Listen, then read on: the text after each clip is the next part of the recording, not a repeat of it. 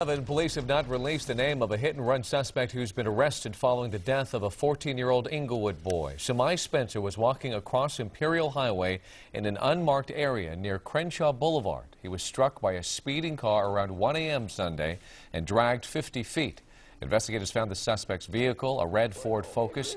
Yesterday, the boy's mother pleaded with the driver to surrender, and this afternoon, the suspect did just that. Tonight, community members were overjoyed. The young man that was driving that car that hit Semaj and killed him is in custody right now, right, y'all? I really love the community for getting involved. The suspect is currently being held in the Inglewood Police Jail.